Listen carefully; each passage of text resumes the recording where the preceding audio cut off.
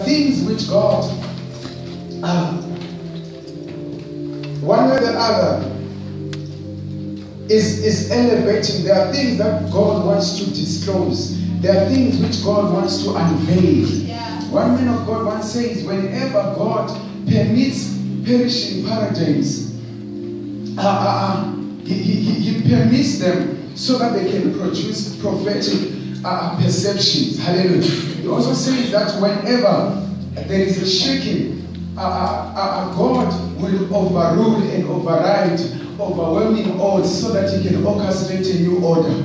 Hallelujah. So this is one thing that we understand in this season that we are in. That there is stuff which God is releasing. There is stuff which God is unleashing in our midst. Hallelujah. So I want to talk to us for a few minutes today on the subject, the King's Highway. As we are talking about testimonies today, and as we are saying, He lifted me up and He planted my feet on the King's Highway. I want us to talk about the King's Highway this evening for a few minutes. And the subtitle will be Occupy the Highways. The King's Highway. And the subtitle is Occupy the Highways. Judges chapter 5, verse 6 to 7. The Bible says, verse 6, Judges chapter 5, verse 6 to 7.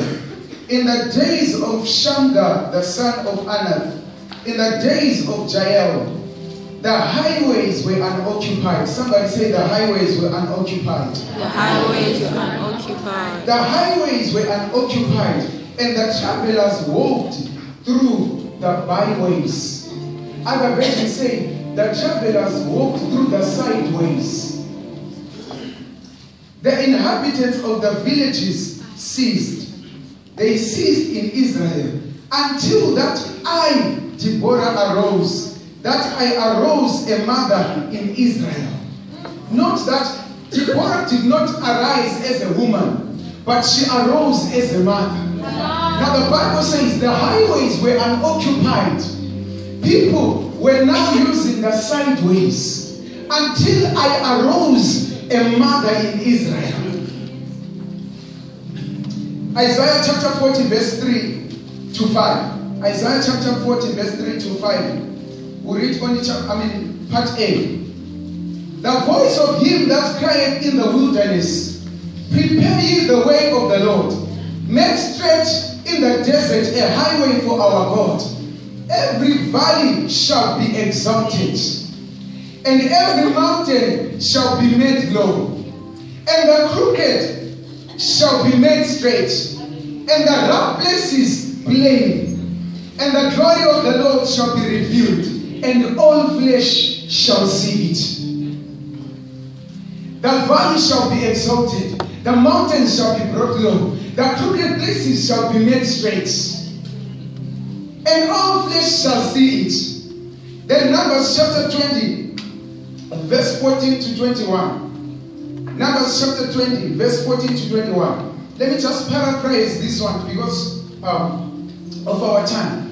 Numbers chapter 20, verse 14 to 21. Now we meet Moses. Moses is leading the children of Israel. They have crossed the Red Sea. And here they are. They are faced with the Edomites. And Moses is now requesting them so that they can give them access just to go through the land. And then they proceed with their journey to Canaan. Hallelujah. So verse 17 says, please let us pass through your country. We will not pass through fields or vineyards. No, we drink water from wells. We will go along the King's Highway. Somebody say the King's Highway. The King's Highway. We will not turn aside to the right hand or to the left hand until we have passed through your territory. Now listen to the response of the king listen to the response of Edom. He said, you shall not pass through my land, lest I come out against you. So the children of Israel said to him, we will go by the King's Highway. And if I or my livestock drink any of your water, then I will pay for it. Let me only pass through on foot, nothing more. Then Edom said, you shall not pass through. Moses was denied access together with the children of Israel. They were supposed to move and walk along the king's highway, but then the enemy denied them access. And the Bible says they turned aside. So in a way, they moved from the king's highway and then they used the side way. Now, ladies and gentlemen, I want us to understand, and I thank God, the man of God already began the sermon for us. Hallelujah. There is always a way of getting to your destination at any given time. There are two ways. There is the side way and there is the highway. Yeah. So now, the way that you use to get to your result or to get to your destination determines who takes the glory at the end of the day. But our generation, we are so much concerned and we just want results only. We don't care how we get to the end. We only want the product. And we don't care the process of getting the product. So now if you use the side way, it's either you take the glory or the devil takes the glory. But when you stick to the highway, the glory only goes to God. But now what I want us to understand is the king's highway is not easy to follow. The king's highway is not just like how you can walk using the side way. I'm sure it was not so easy for him to wait for so many years to get the degree. Hallelujah. It was not so easy for him. He could have used other means to get to the destination. He could have used other ways. Probably he could have bribed himself through. Probably he could have maybe cheated his way through. But then he chose that I will stick to the highway. And I will not turn aside to use the side way. So now Deborah says, in the days of Shamgar, the highways were unoccupied. People stayed on the side way until I arose. Now let me define the side way for you. The side way is anything that is outside the divine order of God. The side way is anything that is done out of faith. The side way is anything that is done or even involving sin inside it. Hallelujah. Let me give you just 3 examples of sideways in the scripture. Now when you read the Bible, it talks about the system of Sodom, which is so much relevant to us as an institution, or rather as a Christian organization in such an institution, where we are seeing the system of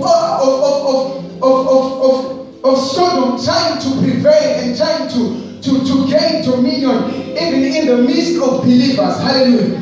Now what the system of Sodom does, the system of Sodom takes the seed and puts it in a place of defecation.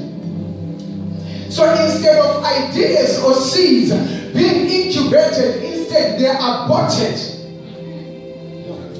So now what happens is, what was happening in the days of Deborah, the seeds were being aborted. The seeds were not being incubated. Then Deborah said, the people stuck to the sideways until I arose as a mother.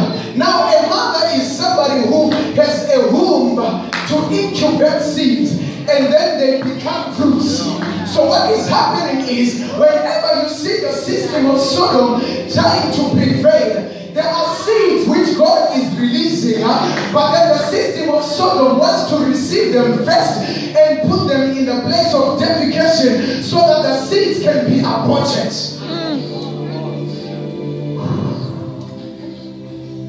Oh, but I believe God for a generation that will rise up as a mother and be the first-hand receivers of ideas from God.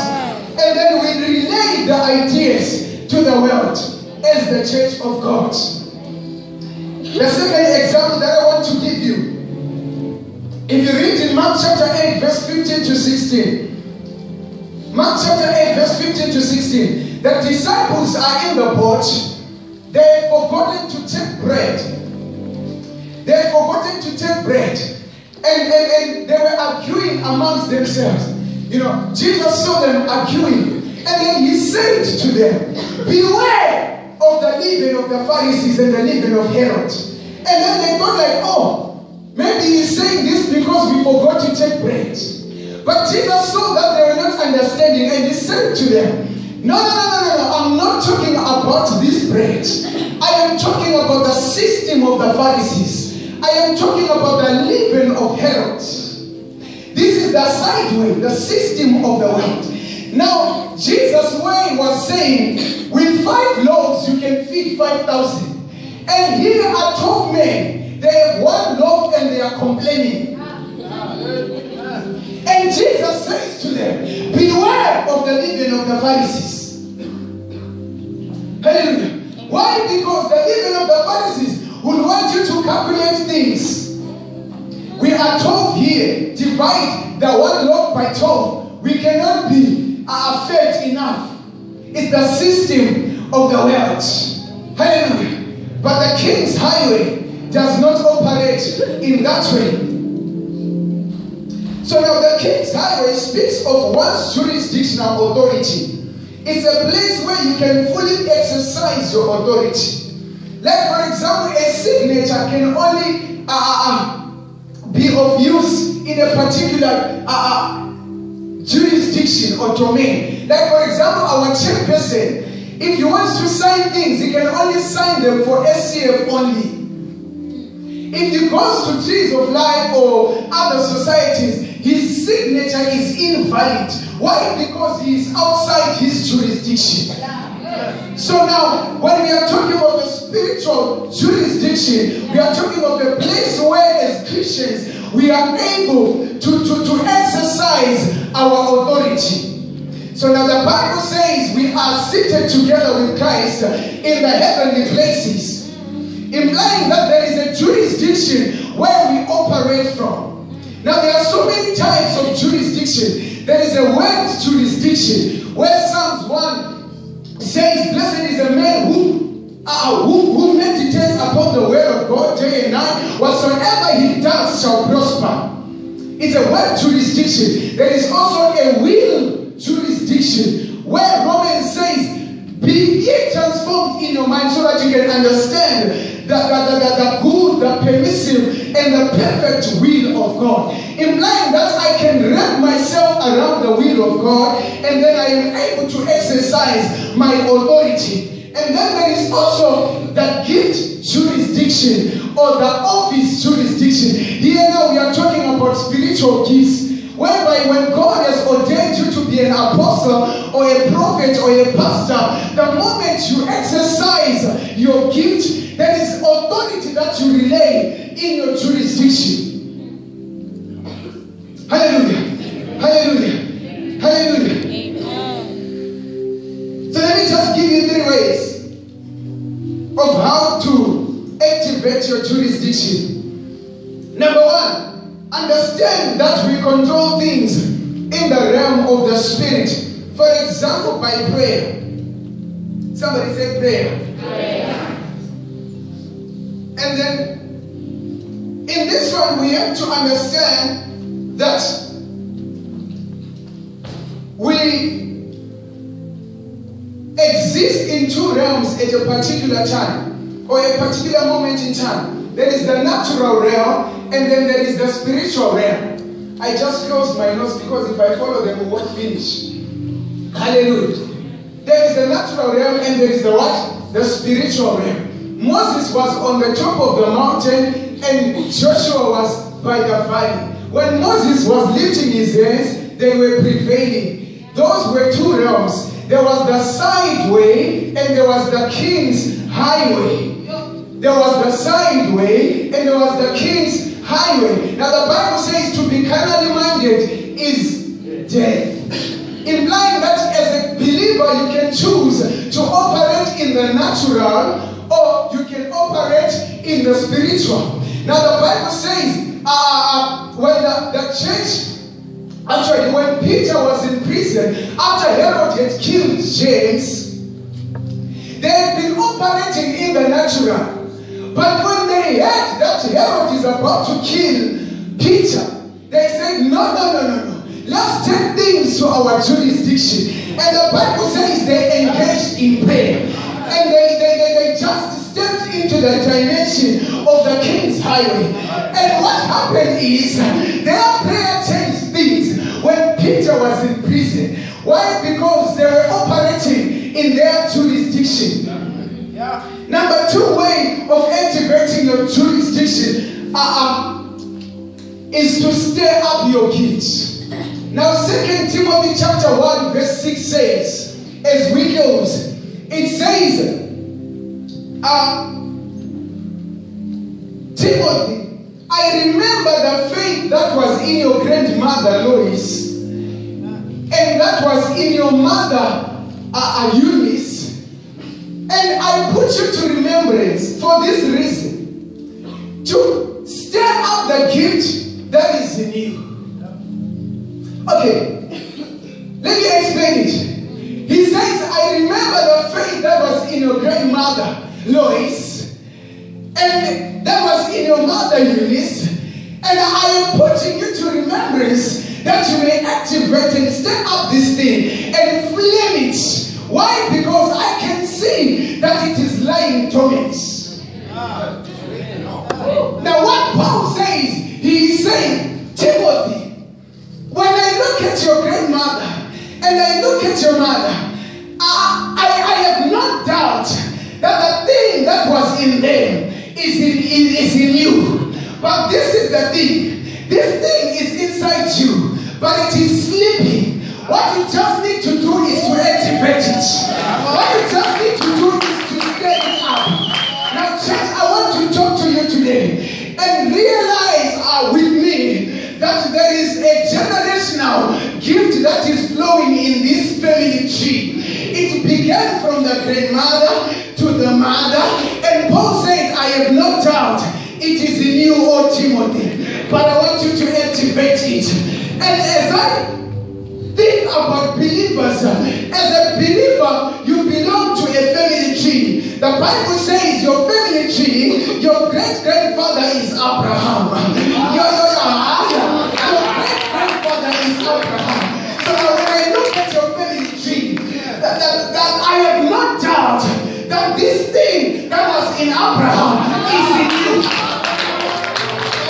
I have no doubt that the thing that was in Jacob is in you. I have no doubt that the thing that was in Isaac that made him to sow in famine and reap in hundredfold is in you. But what has happened with you? Our problem as a church is that it is sleeping. Though it is inside us, but it is sleeping. So instead of operating through the king's highway, we are operating using the side way. Why? Because the giants that are in us are asleep. They are dead, but they are asleep. That's why as a church we are being trodden under feet by men. Why? Because the gift is lying dormant in us. I know you well. You can do better than that. I know you men of God. You can preach better than that. But the challenge is that the gift that is in you is.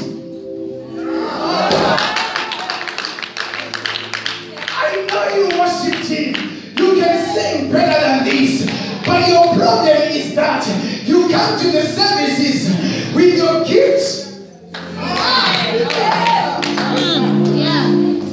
Believers, it's the time for us to activate some things. It's the time for you to stir up this gift that is inside you. And then you activate the dimension of the king's highway. The last thing is by faith.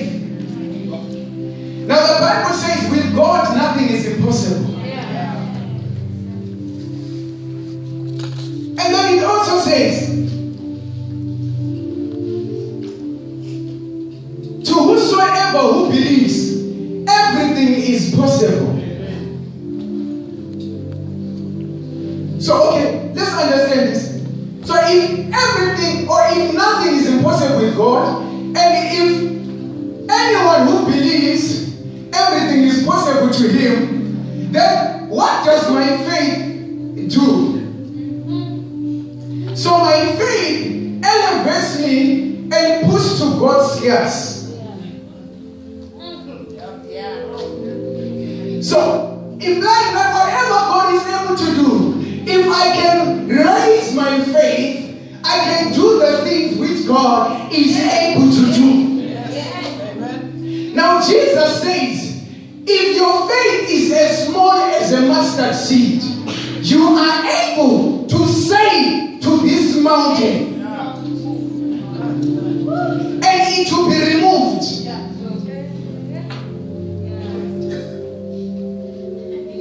The side way makes you go around the mountain.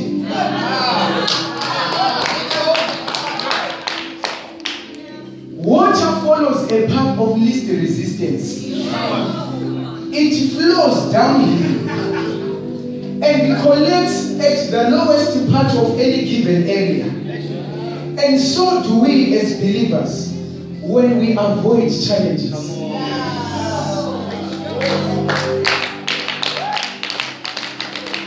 So when we read, Moses was faced with resistance.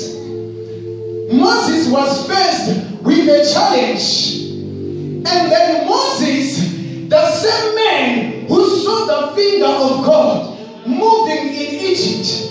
Moses, the same man who saw God opening the Red Sea. Moses, who saw God turning water into blood, taking frogs and feeding the land. I mean, striking the entire land with boils. Moses, the man that saw God, I mean, becoming a light unto them in the night. Moses is avoiding resistance and he is turning to the side way. The enemy denied him access and he agreed. He did not bother activating his jurisdictional authority.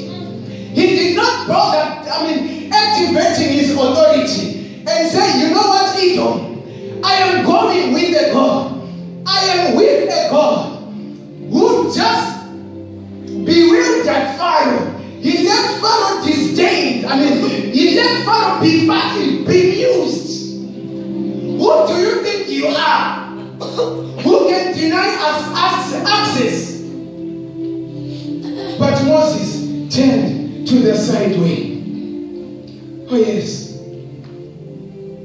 Let's stand now.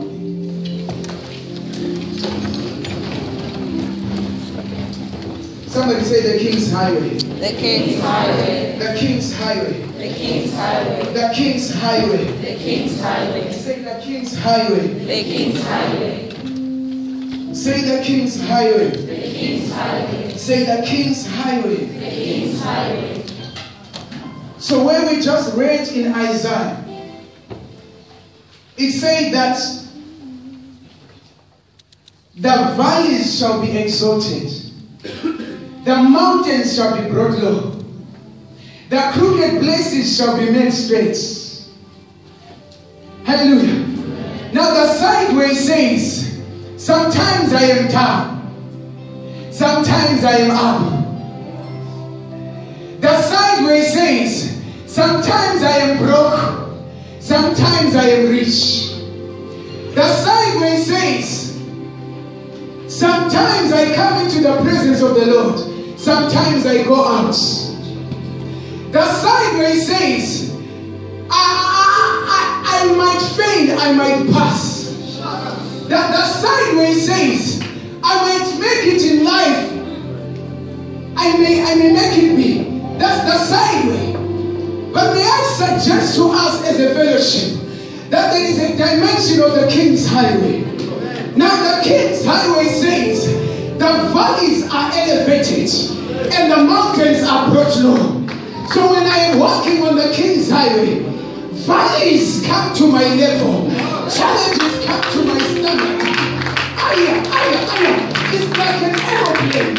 An aeroplane, when it is flying up there and you are trying to shoot it with your pistol, no matter how much you might shoot it, but it is flying outside your range. Implying that no matter the devil can bring his shots to us as a fellowship, but we are flying outside his range. We are on the King's highway. And as we begin this semester, we understand and we perceive that God has lifted us up and he has planted us on the King's highway. And it is in this dimension that we are approaching our semester. It is in this dimension that we are approaching our exams. It is in this dimension that we are prophesying on the future. In the mighty name of Jesus. I want you to pray and declare that you are on the King's highway. Whatever the enemy was planning against your life, I want you to pray. Lift up that voice. Some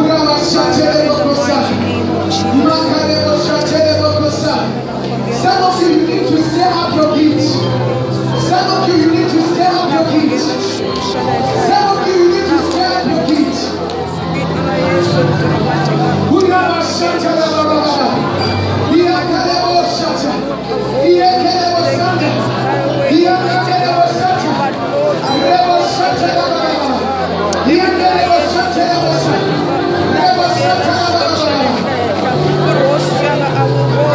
In the King's highway, Lord, in the mighty name of Jesus, Lord, Nakongela was said, oh God,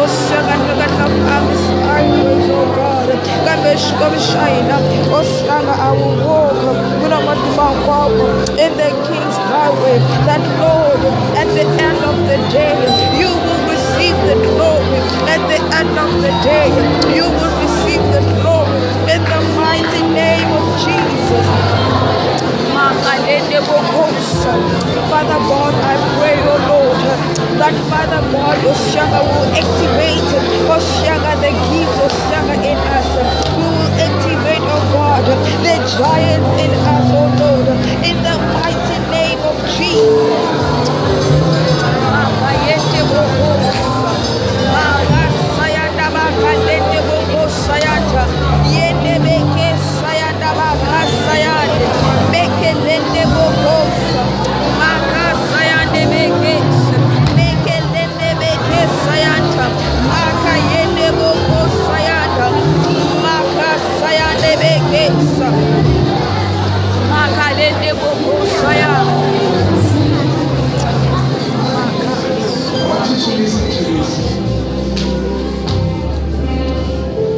There is no water that can drown a sheep except that the water is allowed to enter the sheep. There is no water that can drown a sheep except the water is allowed inside. Now Ecclesiastes says, whosoever diggeth the pit, he shall fall into it. And whosoever breaks the hedge, the snake shall bite. I want you to make a commitment and say, God, no matter the challenges that I will face, I will stick to the highway. I will stick to the word. I will stick to your will. I will not just get things by my own way, but I make up my mind that I will stick to the way of God. May God bless you.